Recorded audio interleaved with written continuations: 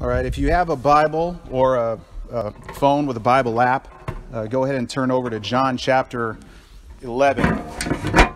John chapter 11.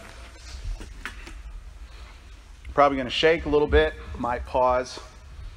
Just ask you to hang on with me if that occurs. Again, John chapter 11. You know, it's interesting. I was telling Nikki before I came in here that I learned a lot about my dad since I came back up this final time. And the things that people tell you, it's just very interesting how God chooses to use them. One of my good friends growing up, Micaiah,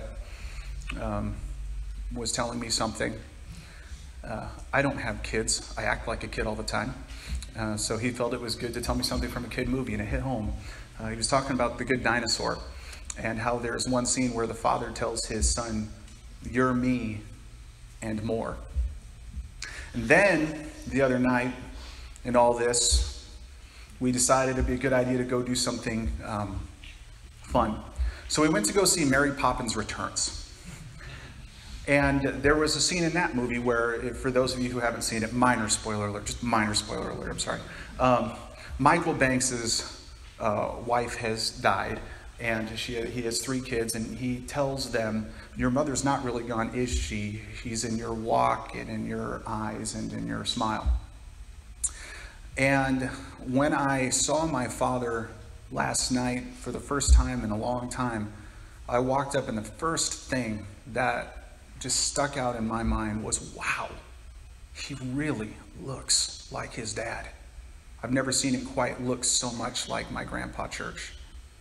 And as we go into the scriptures, I just want you to bear that in the back of your mind, that who my dad is did not end when he left this earth, that we are him and more. So if you're in John chapter 11, we will be going through a lengthy part of the passage, but we're just going to start in verse 17 and read a short amount. For those of you who don't know what's going on, Lazarus, one of Jesus' friends here on this earth, has died. His sister sent for Jesus to come, and Jesus didn't come at first. He waited a few days, and then he traveled.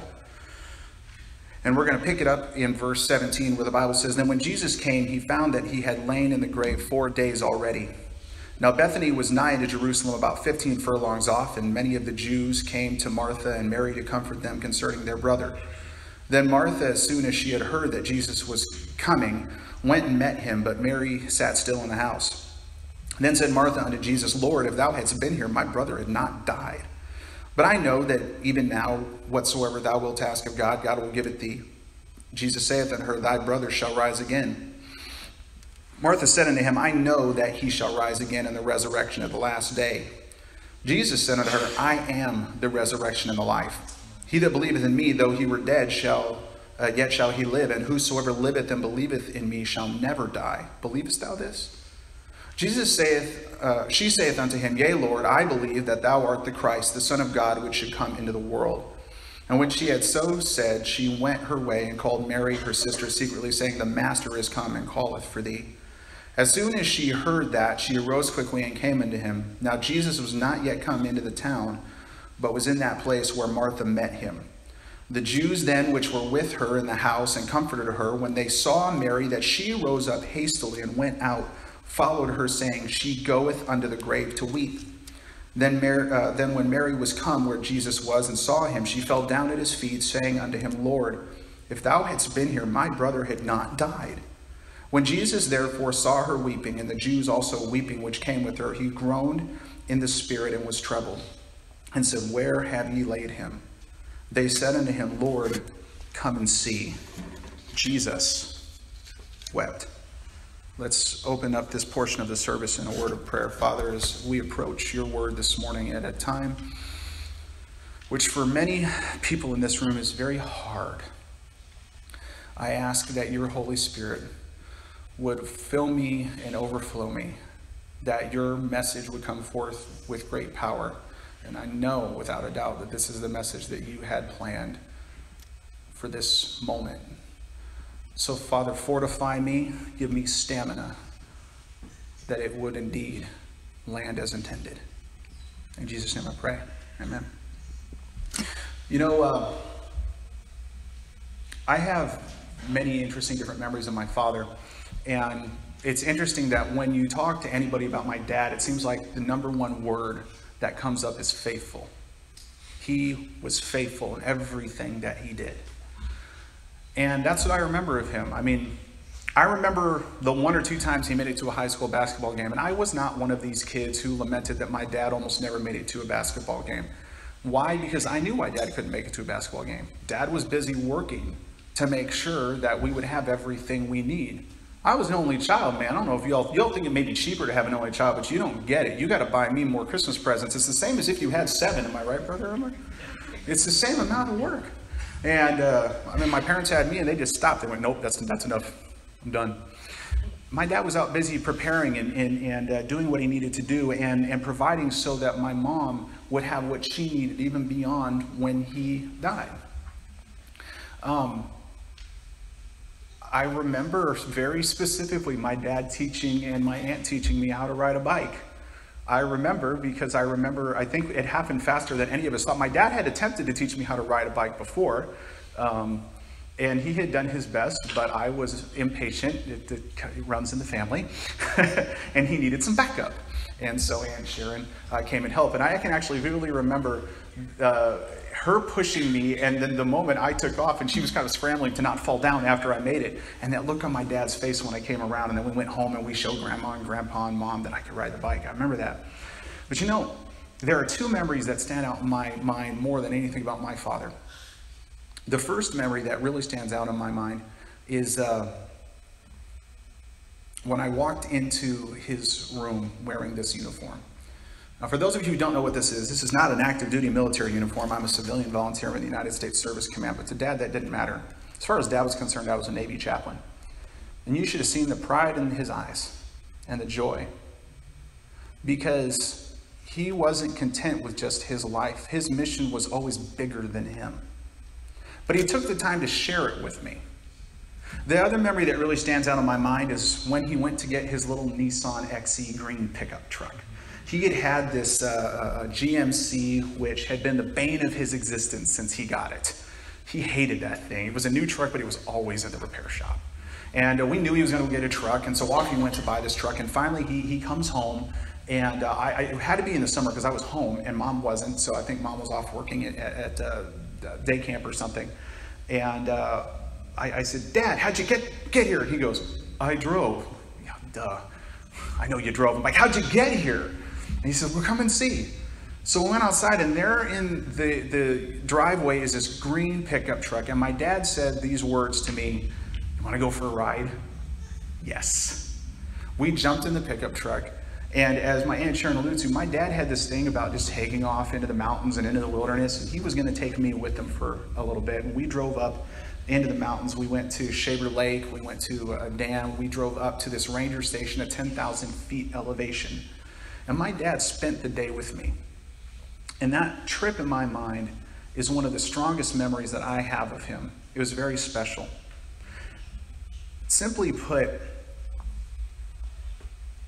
today we're going to be looking at 3 memorials from this passage of Scripture. See, the title of the message is Come Forth When Jesus Attended a Funeral. And God has a purpose in funerals. The important thing is that we don't miss it. We don't miss that message. And the first of those 3 memorials we see is tremendous love. Tremendous love. And we see that in verses 1 through 5, where we see, first of all, a horrible sickness. In verse 1, it says, Now a certain man was sick, named Lazarus of Bethany, the town of Mary and her sister Martha. Lazarus was sick. And the truth is that we all will deal with sickness and pain in our lives, and Lazarus was no different. Whether we know the Savior or not makes no difference in that. A lot of people misunderstand, and they think that just because they became a Christian, all their problems are just going to stop. That's not how it works. There was a horrible sickness. But we also see that there was a history of service. In verse 2, the Bible says, It was that Mary which anointed the Lord with ointment and wiped his feet with her hair, whose brother Lazarus was sick. See, if you know the rest of the Bible, you would know that there was a time when a woman who was a woman of the streets, A harlot, a prostitute, in her repentance came to Jesus Christ and broke open a very precious ointment box and wiped Jesus' feet with it, with the ointment and the tears in her hair. And that person was Mary. And that's just like Jesus. That it didn't matter. Jesus didn't really have too much of a thing for hobnobbing with the rich. Oh, there were a few that kept company with him. But it didn't matter to Jesus. He even though he was better than anybody, he didn't act like it. It did not matter to him that she was a prostitute. And everyone else in the house was offended. But for her, she found in Jesus a Savior. So there was a history of service. And then we see what's very interesting under this tremendous love is a horrendous supposition. Verses 3 through 5, the Bible says, "Therefore his sister sent unto him, saying, Lord, behold, he whom thou lovest is sick. When Jesus heard that, he said, That sickness is not unto death, but for the glory of God, that the Son of God might be glorified thereby. Now Jesus loved Martha and her sister and Lazarus." You say, what's this horrid supposition? Well, when we read in English, we don't really see this. But there's more than one Greek word for love, and they mean very different things. Now, when they said in verse 3, Lazarus whom thou lovest is sick, they used the Greek word phileo. Now, we get our English word philanthropy from that. And so literally they were putting Jesus' love for Lazarus on the same level that you might have for a charity event. You feel bad because you see some people who, one of the charities I work with is Warrior Foundation Freedom Station. And they help active duty military who are transitioning to civilian life, who are being medically discharged with that. And, we look at that and say, I want to volunteer my time. And that's the kind of love we have for them. It's a philanthropic love. That's not the kind of love that Jesus had for Lazarus, though. See, in verse 5, when it says, now Jesus loved Martha and his sister and Lazarus, that's the other word, agapao, agape. And agape has the idea of a love that will go to death. It actually comes from a Hebrew word called agab. And agab means to breathe after, to dote, a lover. He loved Lazarus the exact same way that one of us would love our children and dote on them, or we would love our spouse. And think about what you wouldn't do for those people in your life who you love so desperately. That's the kind of love that Jesus had for him. So we see, first of all, the first of the three memorials is a tremendous love. The second, though, is a terrible loss. A terrible loss. And under that, we see the waiting, first of all, in verse 6. It says, when he had heard, therefore, that he was sick, he abode 2 days still in the same place where he was. And you know what? We'll see this a little bit later on, but Mary and Martha couldn't understand why that happened. They could not understand why. The disciples were with him. Why? You just heard that he's sick. And I was always for about a year and a half waiting. Am I going to get the call saying you need to come to Fresno now? Now, I didn't get the chance. I didn't get the call saying come now. But when you get the come now call, you come right now. Jesus got the come now call and stayed put for 2 days. He waited, and everyone else had to wait on him too. And it may seem a little unfair, but we're going to get to some of why that was later. We also see the walking, verses 7 through 13. Then after that, saith he to his disciples, let us go into Judea again. His disciples saying to him, Master, the Jews of late sought to stone thee, and goest thou thither again? Jesus answered, Are there not 12 hours in the day? If any man walk in the day, he stumbleth not, because he seeth the light of this world. But if a man walk in the night, he stumbleth, because there is no light in him. These things said he, and after that he saith unto them, Our friend Lazarus sleepeth, but I go that I may awake him out of sleep. Then said his disciples, Lord, if he sleep, he shall do well. Howbeit Jesus spake of his death, but they thought that he had spoken of taking of rest and sleep. When we wait for Jesus and he finally starts to walk with us, he'll teach us if we're willing to listen. And in these times when we don't understand, it's really important, even more so than ever, to listen to the voice of God, speaking in our ears, watching what he does, listening to him instruct us. And if you think about this in a very literal sense, the disciples weren't waiting with Martha and Mary for Jesus to show up. They were waiting with him. The people who are in heaven right now waiting for Jesus to come back, they're waiting too.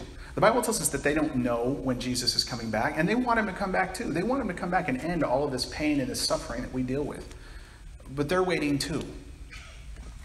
So we see that there was waiting, and there was walking, and then there was a waking of hope.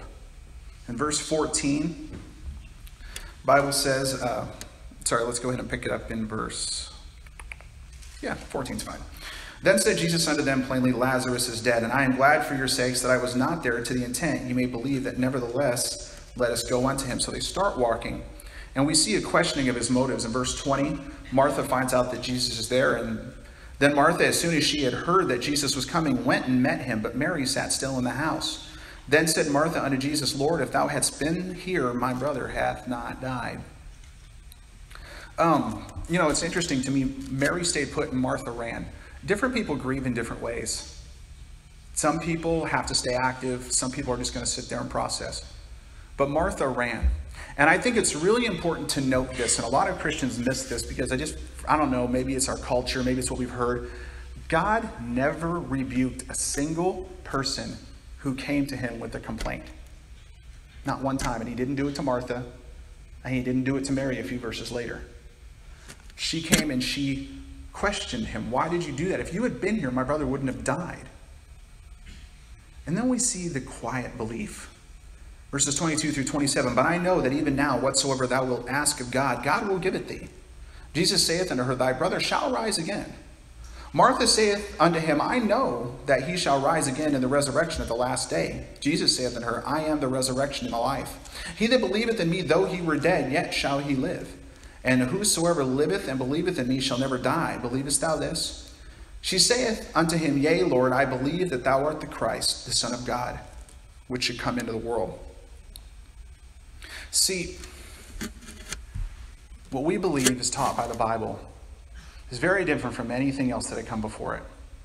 It was part of why the Greeks in Athens found it so strange. Almost every religion had taught an afterlife.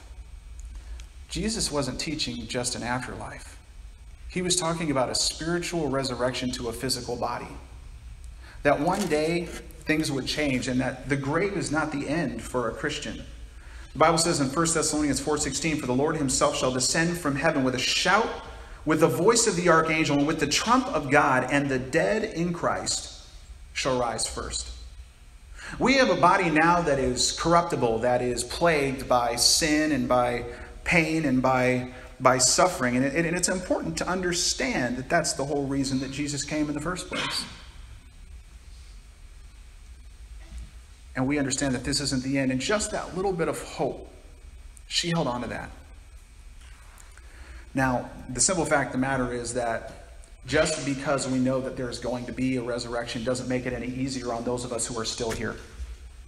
It doesn't. People say, I feel like a bad Christian because I know he's in a better place, but it's okay to weep and cry. When I was in college and I would have to leave my parents after a vacation, I would often weep because I knew I was going to miss them. Yeah, of course I was going to see them again, but leaving them is what hurt. And then later on, when I was dating Nikki, there were times when I would be driving away from seeing her at college, and I'd just pull off after about a mile into the desert and cry for 20 minutes because I was going to miss her. It didn't matter that I'd see her again in 3 days or a week. I had to leave. And for them, they had to watch me go. Do not ever apologize when you feel pain and sorrow at the loss of a loved one just because you know you're going to see him again. It's natural. And that's why we not only see the walking and the waiting and the waking of hope, but we see the weeping. We see the weeping. Who wept? Well, in verse 32 and 33a, we see that his sisters wept. The Bible says, then when Mary was come where Jesus was and saw him, she fell down at his feet, saying unto him, Lord, if thou hadst been here, my brother hath not died. When Jesus therefore saw her weeping, she was weeping. Family has the right to weep. Then we see that the sympathetic also wept, continuing, and the Jews also weeping, which came with her. We all have the right to weep, not just family. It's okay. Not one time do you find Jesus rebuking any of these people, saying, hey, don't you remember, I'm coming back someday. Why are you crying? Because it's okay. Because it's normal. But probably what is even more powerful than that is not only that we see that the sister and the sympathetic wept, but we see that the Savior wept. When Jesus therefore saw her weeping, and the Jews also weeping which came with her, he groaned in the spirit and was troubled, and said, Where have ye laid him? They said unto him, Lord, come and see. Jesus wept. Shortest verse in the Bible, but perhaps the most profound. Why would Jesus weep, knowing everything he did with the unlimited power he had? Because, first of all, he experienced their pain firsthand. He experienced their pain firsthand. You got to remember something. There is no time to God. We all have a past and a present and a future. Presently, we're here. In the past, my father was alive, and in the future, I'll see him again someday, but not now. To God, there is no past. There is no future. He is eternal present tense. He told the people who asked him, before Abraham was, I am. Everything is now to God. And he, even though on his earth had not yet experienced the cross, we understand that he already had experienced the cross because there was no time to him. And Jesus did not just die on the cross for our sins specifically to take us to heaven. He experienced every single consequence that sin brings. Every single last one of them. You know what the Bible tells us in the book of Isaiah chapter 53 verse 4? Surely he hath borne our griefs and carried our sorrows. That means every single pain and every single sorrow that we have ever felt, and the pain he took on him and experienced firsthand, how you feel right now, Jesus felt. And it caused him to weep. Moreover, he wept because he loved him so much. In verse 36, then said the Jews, Behold how he loved him.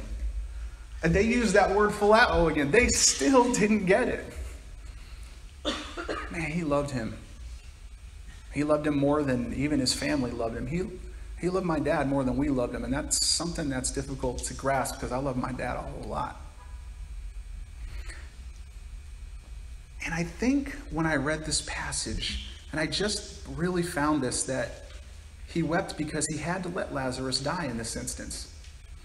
Verse 37, and some of them said, Could not this man which opened the eyes of the blind have caused that even this man should not have died?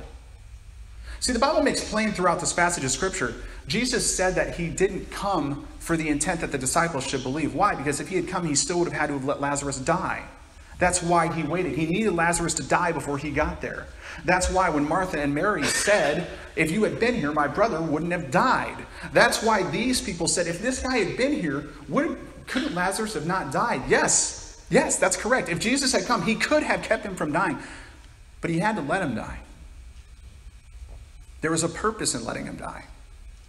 And I really think it hurt Jesus personally that he had to let that happen. Because he loved him.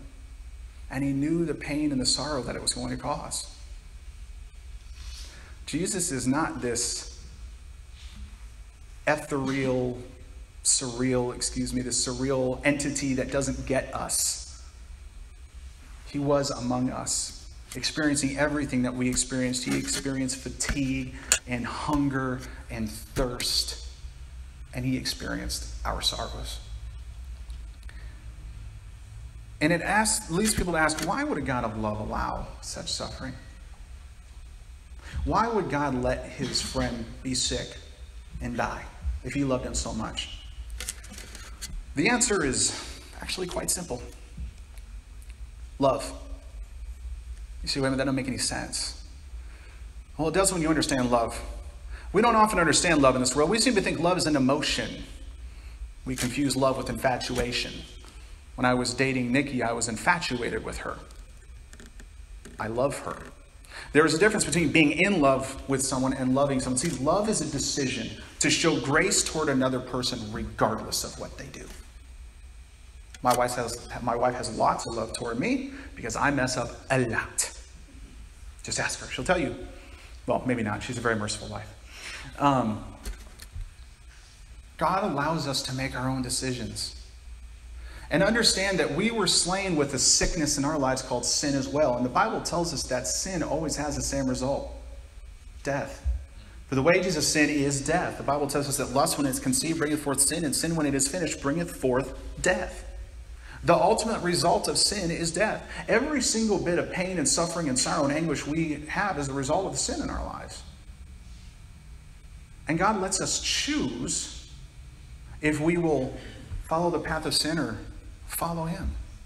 He lets us make that decision, and He lets us live with the consequences of our decision. Because really, would we have a free choice to love Him, to accept His free gift of salvation if we couldn't choose, if we had to? That's not love, that's compulsion. Jesus lets us live with these decisions in our lives. Because of that, we don't only see a tremendous love and a terrible loss, but third and finally, we see a triumphant loosing. A triumphant loosing. In the next verses, we're going to see 3 commands that Jesus gives to remove barriers. Starting in verse 38. Jesus, therefore, again, groaning in himself, cometh to the grave. It was a cave, and a stone laid upon it. Jesus said, Take ye away the stone. Take away the stone. Why? Because there was something that was keeping Lazarus from his Savior. There was something keeping him between Lazarus and his Savior. See, Jesus once died on a cross, and there was another stone that kept the world from its Savior too. And that stone was rolled away after Jesus had been dead for 3 days. And the world was reunited with the possibility of salvation. And this man, Lazarus, as he laid in his grave, had a stone between him and his Savior. And God said, Take it away. Take it away. Martha, the sister of him that was dead, saith unto him, Lord, by this time he stinketh, for he hath been dead 4 days. Jesus saith unto her, Said I not unto thee, that if thou wouldest believe, thou shouldest see the glory of God?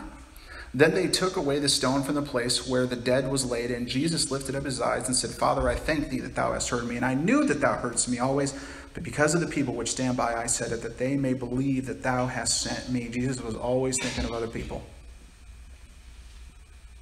We see that there was a command to remove a barrier between Lazarus and his Lord. Then there was a command to remove a barrier between Lazarus and life.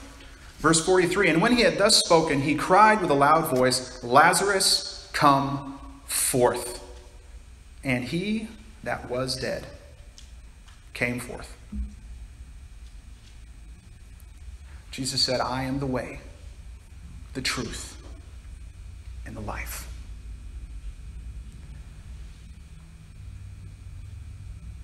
God said, Come into my life. Take me. The Bible said, For he hath made sin for him to be sin for us who knew no sin, that we might be made the righteousness of God in him. Everything that God is the opposite of sin. Sin brings death, and God is life. And God said, no, it's time to live again. The final barrier that was removed for death. And actually, before I get to that, I just want to point this out. 1 Corinthians 15:26 says this, The last enemy that shall be destroyed is death. You know I hate death. I really do. Death takes away every single precious thing that I have in my life. Oh, I've got things that I like, and I have a Ricky Henderson signed baseball. Only Ricky Henderson and my aunt have ever touched that ball. My mom hasn't touched that ball. My dad hasn't touched that ball. But that ball is nothing compared to the life of my wife and my mother and my father. I hate death. And Jesus did already defeat sin, but the last enemy to be destroyed will be death, and it will be cast into the lake of fire. It's going to lose. No matter how many victims it claims now, when Jesus rose from the dead, he demonstrated his power over it. And it knows its clock's ticking. And its end is coming. So we see that there was a command to remove a barrier between Lazarus and his Lord, between Lazarus and his life, and finally between Lazarus and his loved ones. Verse 44, And he that was dead came forth bound hand and foot with grave clothes, and his face was bound with a napkin. Jesus saith unto them, who? His family and the people around him, Loose him and let him go. Right now, for my dad, he's not with us. I thought it was actually very appropriate when my mom called me up, and through her sobs, I heard the words, he's gone. Not he is dead, he's gone. He isn't here. He's there. And one day we understand that Jesus is going to come again. And he is going to wipe out all of the sin and the pain in this world and destroy death. And we will be reunited with my Father. With every single person that anyone in here may have lost, if they were a believer in Jesus Christ, we will be reunited with them in perfect bodies. Without the sin, without the suffering, without the pain. My dad will be able to eat as many Oreos, chocolate chip cookies, and Coca-Colas as he wants without any cholesterol gumming up the veins. Because he'll have a perfect body. And we will too. The message of that's really simple. Don't miss the reunion. Don't miss it, because it's your choice. God will not now, nor has he ever forced anyone to follow him. Well, that's Satan's mode. Satan's the one that lets you think that you're doing your own thing, and then he drags you down the road and makes you do what he wants you to do. Jesus calls patiently and persistently, "Come unto me, all ye that labor and are heavy laden, and I will give you rest. All that the Father giveth to me shall come to me. And him that cometh to me I will in no wise cast out." Close with this. For many of you, you know this. Some of you may not. There was a man whose name was Horatio. Horatio Gates Spafford. Horatio was a business owner in Chicago. He also believed in Jesus Christ, and he and his family were very faithful. And when the Great Chicago Fire hit the town, it wiped out much of his belongings and a lot of his wealth. And he was so distraught that a family doctor said, "I think what you need is to take a sea voyage and just get away and go." They agreed it was a good idea, but Horatio could not go right at that moment. He had to finish tying up some business news, and so he sent his wife and his kids on before him and said, "I'll join you in England in a few days." While his wife and kids were out on this ship, a storm came and sunk the ship. All of his children died, and the only one who survived was his wife. When she reached the other side of the Atlantic, she sent a telegram back with only 2 words on it: "Saved alone." Horatio boarded that ship and sailed the same path. And when they got over the place where the other ship had sunk, the crew had kind of talked about, should we tell him that this is where his children died? And they decided it would be wrong not to, so they told him. He went over to the side of the ship and he looked down at the icy waters of the North Atlantic. And he began to write these words: "When peace like a river attendeth my way, when sorrows like sea billows roll, whatever my lot, thou hast taught me to say, it is well with my soul." How could you possibly still believe in God when he allows such sin and pain and suffering in our lives, when he allows death to come? Well, it's well with my soul because this is not it. This is not it. I will see my Father again someday. If you know Jesus Christ as your Lord and Savior, you will too. If you don't, I know that there's nothing my dad would rather have accomplished by his life that you would trust Christ as your Savior today. It's a free gift. God didn't make you pay for it. You couldn't pay for it if you tried. And if you will just understand that he came to die to save us from sin. Jesus didn't come because he's a mean God. He came on a rescue mission.